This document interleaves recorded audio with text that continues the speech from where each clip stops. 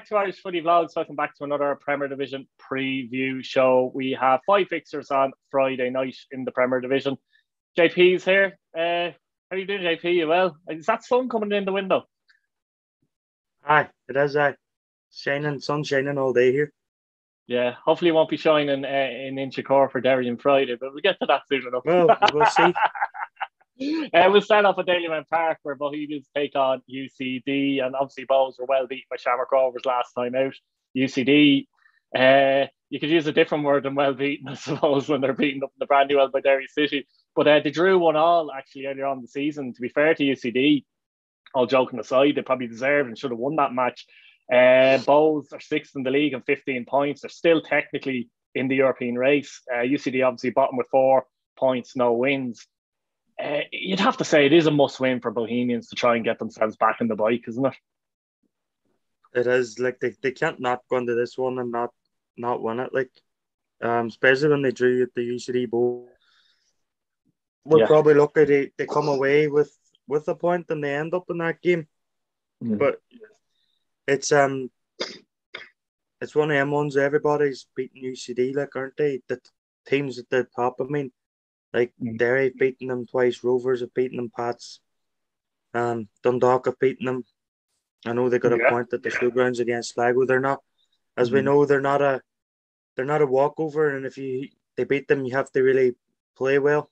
And we know the Bohs aren't quite doing that this season.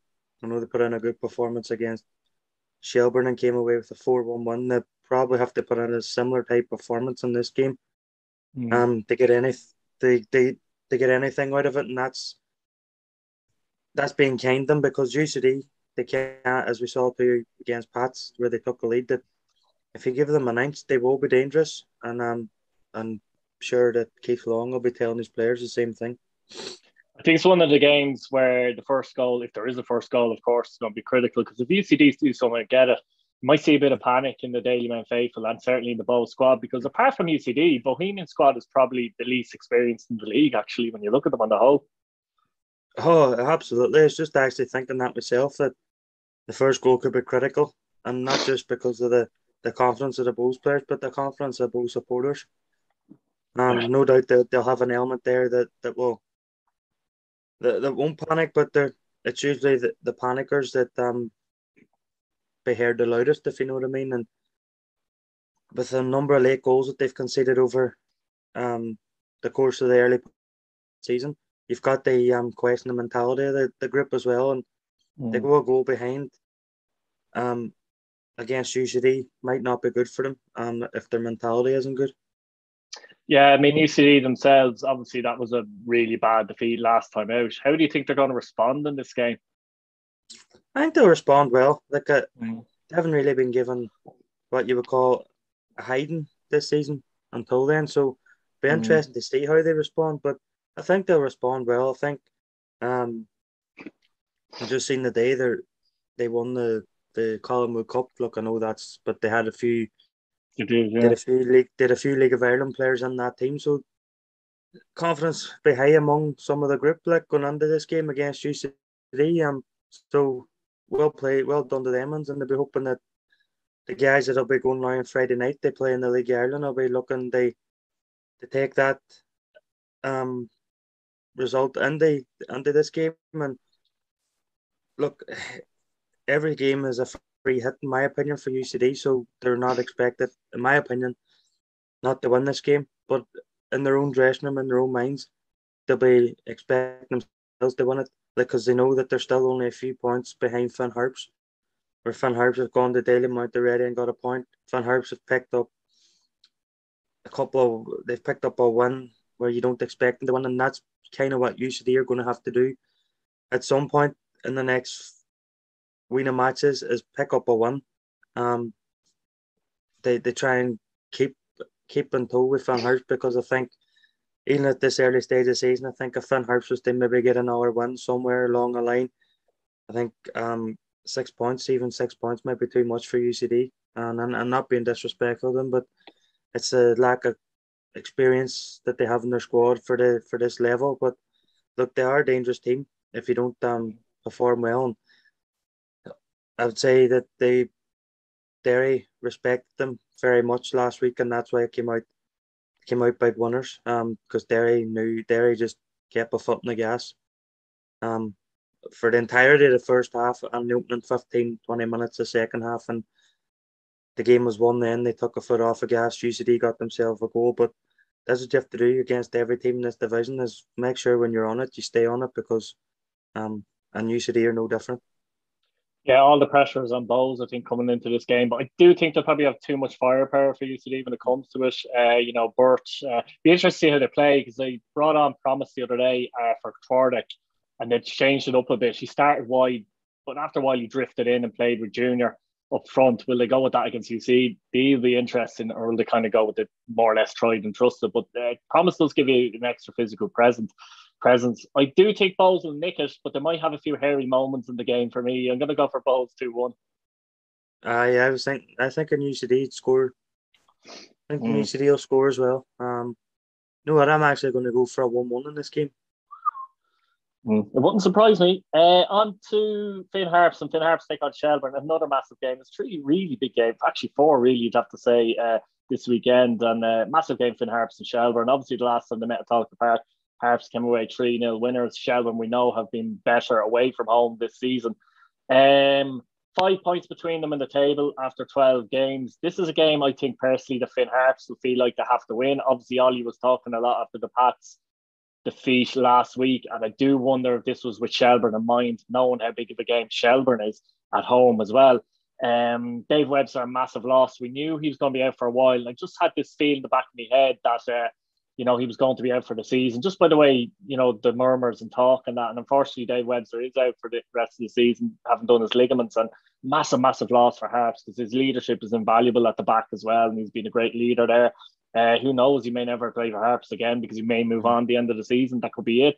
But that's a story for another time. But this is a very, very difficult game to call. In the past, you're definitely fancying Finn Harps in this kind of match. How do you see it?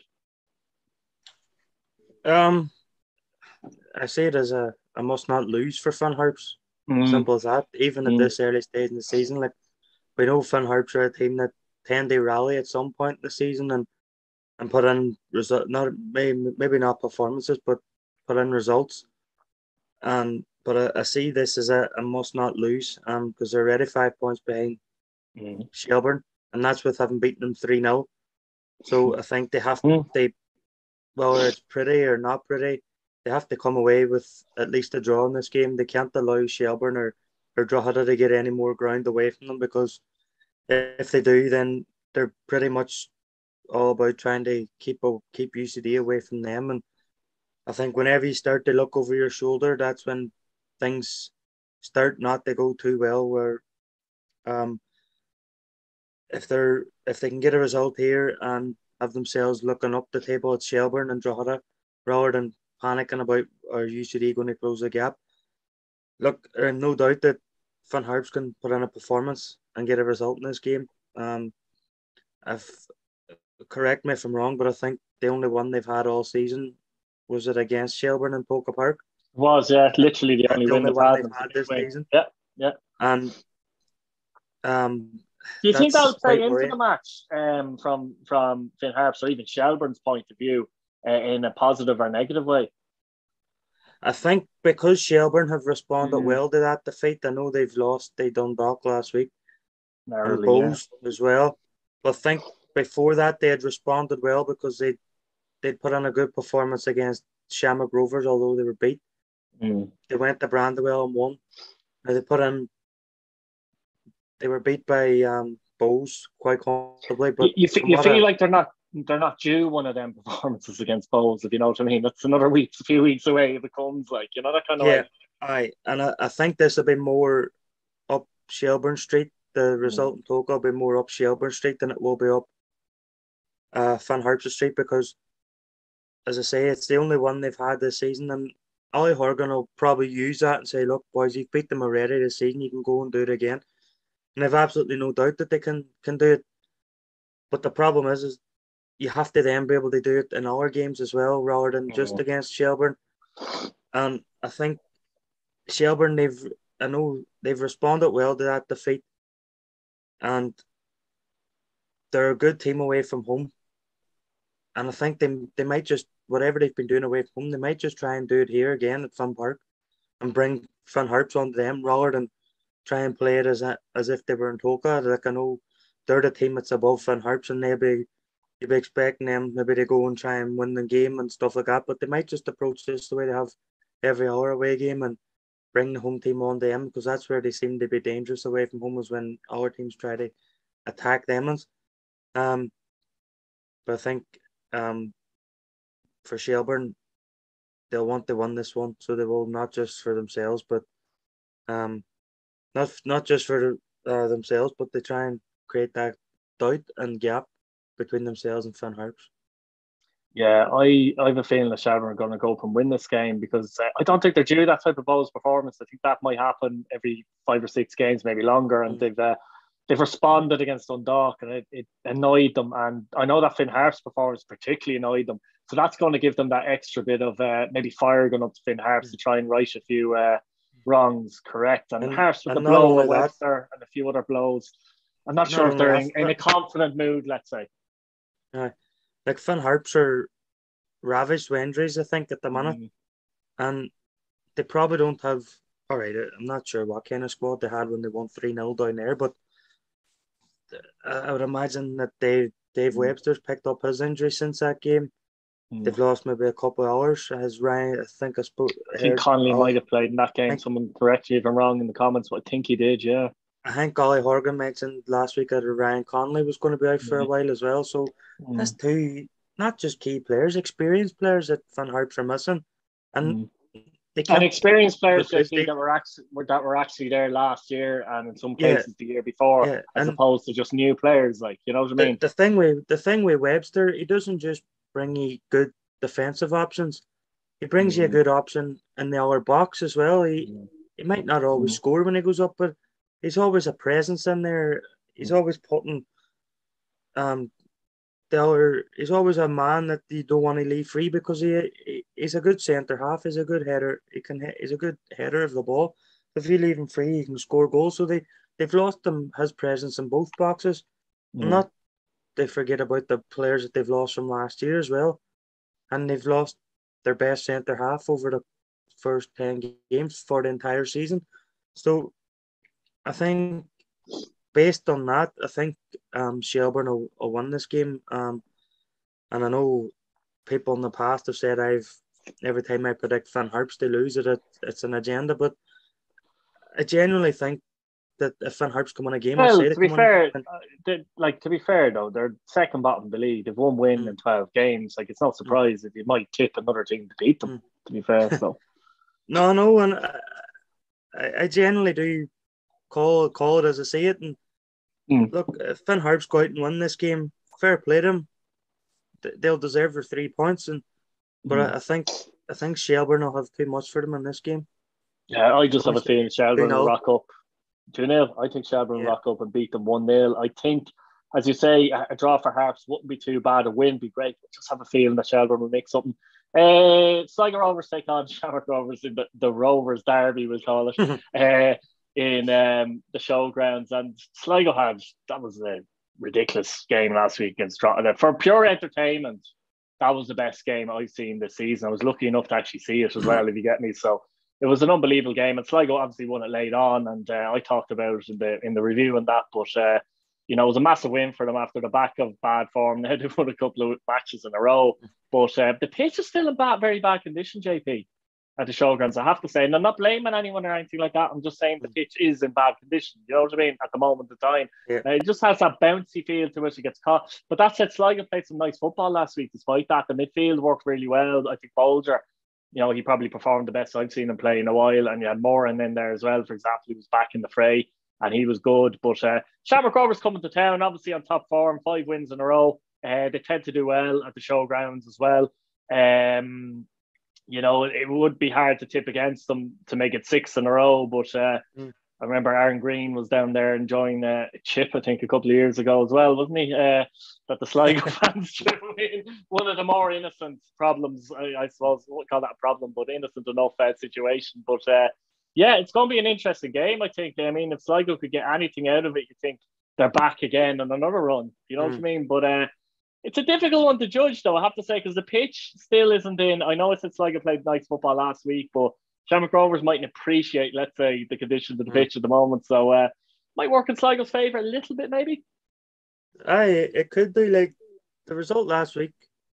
They were 2-0 up, and it looked like that they were going to end up getting a point out of it, and eventually they went 1-3-2. So that could be a turnaround for their season. If you get me, like I know we've questioned them over the way they've reacted to the Shelbourne defeat, where it seemed to be a spiral. So they games, and they'll be hoping that they can spiral up the ways as well. So look, it's probably the most difficult fixture in the calendar is Shamrock Rovers. But look, and this is a fixture that was a turnaround of Shamrock Rovers' season, basically, because they've won every game. They were 2-0 down, looking like they were heading for a third defeat in opening 6 or 7 games, and they ended up drawing it. Something they'll be thinking of, JP, because obviously I do think there was a clear turnaround since then. They probably sat down and had a serious blowout, I'd say, almost, actually. I'd be surprised if they didn't, based on how the season was going. But I wonder if they kind of look at Sligo and go, let's prove a point here, because we don't feel like we really proved a point in Tala, maybe. Yeah, like, because, as you say, like, they didn't really prove the point, because although they got back in it, they didn't win it. But that was probably Ed McGinty, the blame for from recollection. He made quite a number of good saves at 2-2. But as you say, the pitch is not in good nick. We know Shamrock Rovers like to get the ball down and play, and they might not appreciate it. And Sligo are probably used to it at this stage. So the Demons is probably just let's just get on with it. As we say, they only have to play on it once every now and again. Sligo have to play on it every other week. So, but it will be an interesting game. And as we say, when Derry went on that 6-match winning streak, eventually it was going to end, and it ended when we least expected it. Shamrock Rovers are on a 5-match winning streak, and it will end sometime. They're not. CD. Well, but I'll save that bit just in case. There's nothing to suggest that it can't be at the Sligo showgrounds, because Sligo are a fairly decent outfit, even though sometimes they can be very, very inconsistent. So if Alexa Greg Bulger and all back now, and if they can get Keena scoring goals again and Mata, then who knows if they can cause problems here for Shamrock Rovers. I still think Shamrock Rovers are going to go here and just do enough and make a kind of like a dirty 1-0, maybe 2-1 win. Look, some of their top players are flying at the moment. Like, when I say some of their top players, they're all top players of Shamrock Rovers in relation to this league, aren't they? So, but when you've got Jack Byrne and Mandrew in top form and players like that, I mean, it's hard not to get results, isn't it? I think they've just more match winners in their team. Like, they've touched on there, Mandrew and Jack Byrne, and then you've Graham Burke and Aaron Green and Rory Gaffney. Like, the quality throughout their squad. Andy Lyons at the moment. Andy Lyons as well is a goal threat as well. He's probably going to challenge Rory Gaffney for the Shamrock Rovers top goal scorer. I think he's top scorer at the moment, believe it or not, at Shamrock Rovers. There you go. Yeah. So he's the one they chase. So, maybe Adam, like the strikers, more frightening at the fact that they're being outscored by a wing back. They might not like that, but my hearts tell me Sligo will get a result, but my heads tell me Shamrock Rovers are going to nick it because of the quality that they have in their team. So I'll say 2-1 Shamrock Rovers. Yeah, we have the Loud Derby as well this Friday night, JP. Dundalk take on Drogheda United. So the last time they met, of course, Drogheda beat them 1-0 at Shelbourne Game Park. Really good performance from them. That's only 2 defeats for Dundalk this season. That was one of them. Drogheda did beat them in Oriel last year as well. So an interesting Loud Derby, I think, as well. Obviously, Drogheda disappointed to lose 3-2 to Sligo after a very spirited display, you'd have to say, again. Yeah. It was a good response to Drogheda.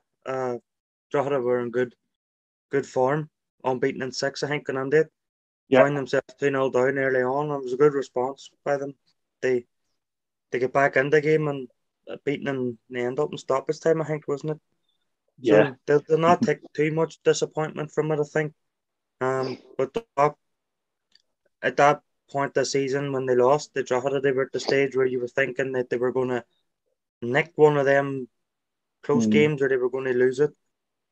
And they went out and lost it. And I think they looked very. I was actually there. They looked very poor that day, and I thought, this is obviously they're kind of starting again, but it's going to take longer than I thought. But they've looked kind of good more or less since, I have to say. Yeah, they've 3 wins in their last 5 games. They've lost to Rovers and drew with Pats. It's a good response. At the point where they were unwinning first 7 games or something like that. Now they're 3-5, and now they're looking at the European places. And Stephen O'Donnell want to kick on. Not only that, as we know, Drogheda won in Oriel Park last year. As did our teams. They weren't.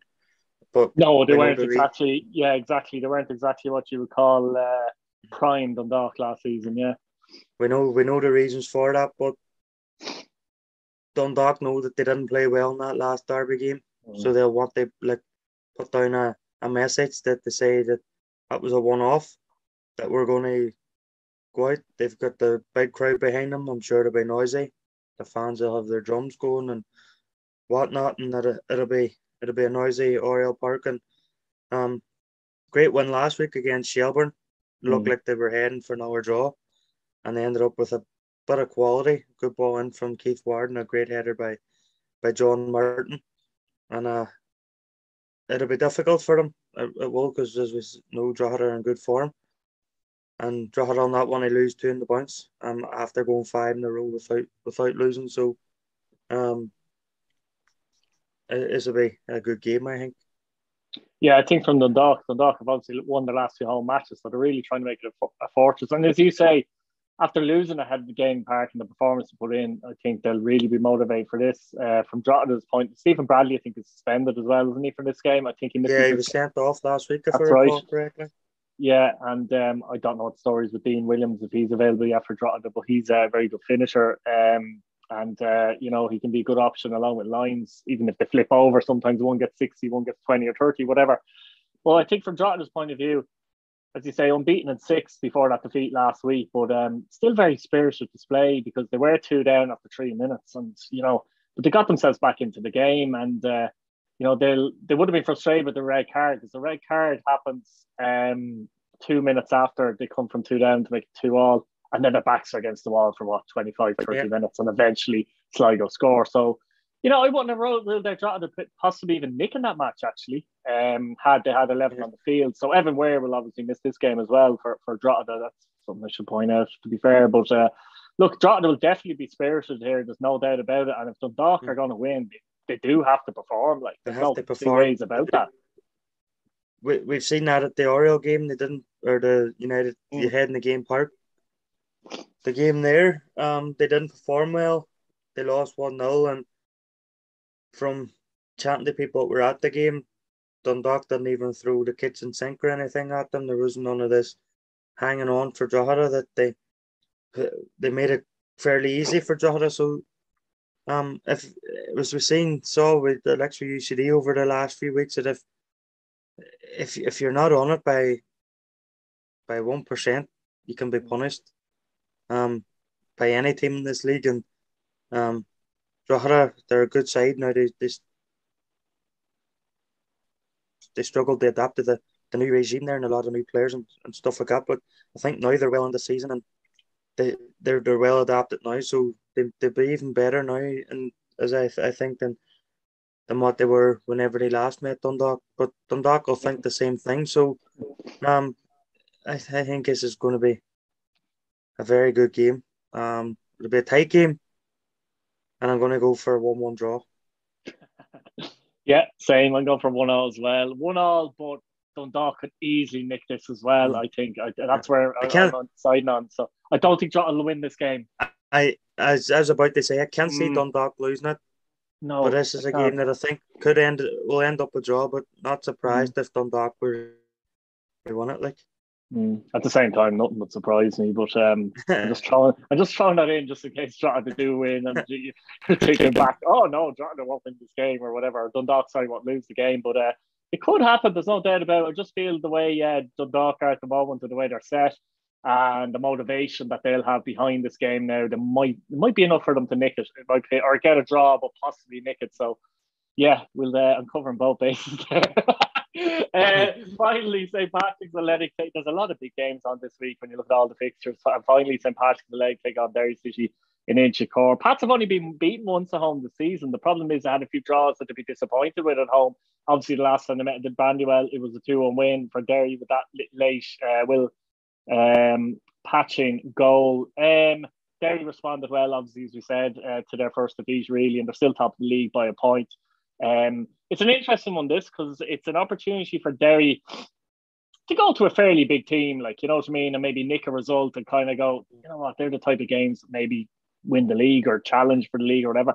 But at the same time, it's an opportunity for Pats to actually close the gap to 4 points on Derry all of a sudden. So it's a big game, isn't it, JP? It's massive. Like a lot of people are still thinking it's Derry and Rovers and the battle for the title. And but as you say, a win for Pats, and they're within 4 points of Derry. It might still only be 6 points off the top of the table, depending on how the result goes between Sligo and Shamrock Rovers.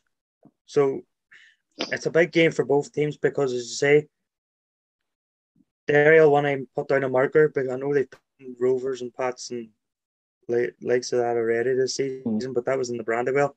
So it's time earlier in the season as well, like, you know, when the pressure starts to get a little bit more, So it's time now to go to an away venue like this and pick up that kind of win.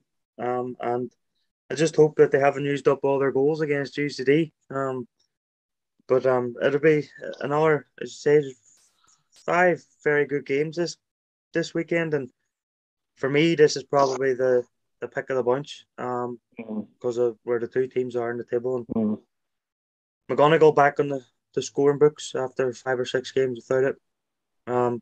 Matty Smith was looking last week, and the only thing was missing from his game. He hasn't scored yet, has he, JT? No, he hasn't. So that's I was just about to say that. I can see him going to Inchicore. Dodds Law could come in. Dodds Law could strike here at Inchicore. I think the only thing was missing from his performances against Drogheda and UCD was a goal. But in saying that, I think in the 2 games he had chances to get a shot away and he didn't. And he tried to maybe take another man on, and eventually the chance went for him. So I think he's just trying to find that full sharpness. He's getting there, though. I can see it in the way he's playing, the way he's moving. He's getting there, and he's going to Inchicore on Friday, of course. But you know yourself. But like I was looking at it there, like just in general, and both teams have been very good defensively this season. Like Derry have only conceded 10 goals, be pretty good defensively, even apart from the goals concessions, the way they play. Pats have conceded 8, so they've been good defensively as well. The difference at the moment is that Derry have scored 9 more goals, so they just look like they have a few more strings to their attacking bow in terms of getting goals. With Pats, you know, you could Owen Doyle, I know, got 2 last week, and you're hoping from their point of view that he can get more goals now, but they need more goals from him generally. Darragh Byrne's a very good player. Probably could chip in with an extra goal or 2. I'm sure he'd admit that as well. The likes of Mark Doyle and players like that, Billy King, you'd like to see more goals. Even Chris Forrester. You'd like to see him get more goals, to be fair, even though he's been very good this season. But with Derry, Matty Smith, we know what he's like, you know what I mean? He's capable of getting the goals. He's only really back.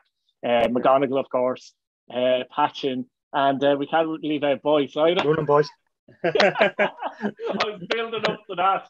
So there's a, you know what I mean? Like I think that's the thing with Derry, though. They do have a striker generally who scores goals, but McGonigal isn't what I call an all-and-out goal scorer, though, because he does so many different things for the team. Yes, he will get the goals, and he's top scorer in the league at the moment. But Derry have players like who could, even Lafferty got a good few goals last season, and the likes of McJanis chips in with goals. So Derry have goals all over the team.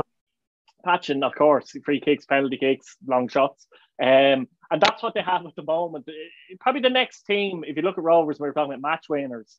I think Derry are next in line, though, to be honest, there. And that could be the difference in Inchicore. But, you know, with Pats, you know yourself, Pats at home, big crowd behind them. If they play well, they won't be easy beat either, you know.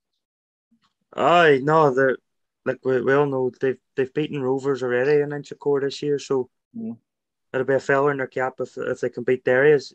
Add Derry to that list. Like so, as I say, Derry have lost one game and they've responded well. And one man you didn't mention there was Patrick McIlhenny. He might not get a bag full of goals. But what he does have in his locker is they pull a pass out of absolutely Mm. nowhere and create a Mm. chance, which is what happened for the first goal last week against UCD. And Do you expect him to start in a game like this, it'll be or do you think? interesting to see. Yeah.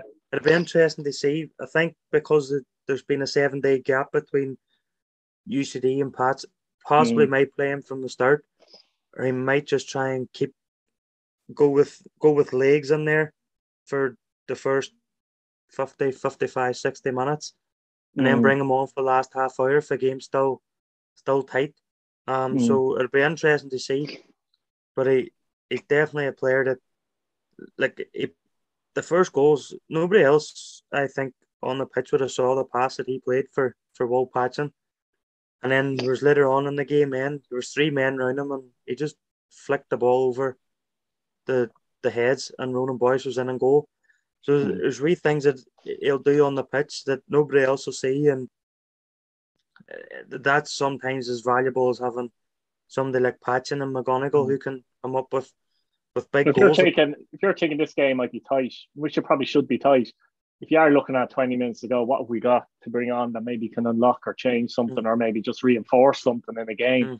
mm, You're up against. I mean, if I'm a Pats player and there's 20 minutes to go, and I go, for God's sake, here comes McElhenney now. You know what I mean? yeah, puts Because that I'm doubt tired. under the opposition head. I'm Where if he's tired, and there, all it takes is one pass. Like, if he's there from the start, mm, Pats will have a lot of time. They adjust to him and mm, get their heads around him. But as you say, like if he comes on with 25 minutes to go, players have been busting a gut for nearly an hour running around, and all of a sudden they look and they go, you say, "Here, McElhenney coming on." All of a sudden, your mind becomes tired, and you could switch off and just give him that yard of space that he needs to create the chance. And look, I think it's going to be, as I said, and this is going to be a good game. It'll be a tight game, but I think Derry will nick it. I think Derry will nick it 1-0. I think similar to Dundalk and Drogheda. I think it'll be a draw, but I can't see Derry losing. I don't know what it is. I just can't. No, I can't. I can't see Derry losing either. So I don't know. Like, I do think Pats. You could argue Pats are due a good performance at home. I know Finn Harps at home, but they kind of more of a professional performance and maybe one eye in this game as well. But I do think it'll be tight. I'd be surprised if somebody scores two goals. I hate saying this because you know what's going to happen. Maybe 4-3 or something. But I really would be surprised if somebody scores two goals, unless it's a last couple of minutes. It's 1-1 and Mm, there's someone nicks it in the last couple of minutes, like in mm. the Brandywell as such. But personally, I think it'll be a 1-1 draw. But I can't see Derry losing the game. So it'll be interesting to see what happens. But I those think are it my could be thoughts anyway. similar. I think Yeah. it could be similar to our Yeah. game in Polka Park earlier in the season, Oh yeah. where you know that where we were away from home and we didn't create a Mm, lot, but we mm, got one chance and scored. And I think it could be something similar mm, to that game, because I mm. think the game in the Brandywell was a lot more. You know, the game that between the two in the Brandywell, Yeah. there was a bit of chances for both teams, and both Mm, keepers had to make saves to keep their teams in it. mm. Like and I um, just fancy as well if Pats and Derry hypothetically created 4 or 5 similar chances, I'd kind of expect Derry to take more of them. You know that kind of way at the moment. yeah, yeah. You know, maybe I'm wrong. If Owen Doyle really gets going, then that's a big difference. But Mm. that's just the way I see it with Derry at the moment. You know. I and as you say, like Owen Doyle, he's going to be up against not just two centre half, but he's going to have three centre Yeah. half basically. So it's Mm, can they get the support up to him for mm. that as well at the same time? So um, as I say, I just I think it'll be similar to how we played the game against Shelbourne and Polka Park. There won't be a lot of chances, but I think Derry will nick it 1-0. I think. And that bombshell will end the show. Thanks, guys, for watching. Subscribe if you haven't subscribed before. Hit your bell notification button so you keep up to date with the videos. Let us know what you think in the comments. Give us a few predictions as well. Some massive games this weekend. And we'll see on the next day if any of us are right, I suppose. Thanks, JP. Thanks, Keith.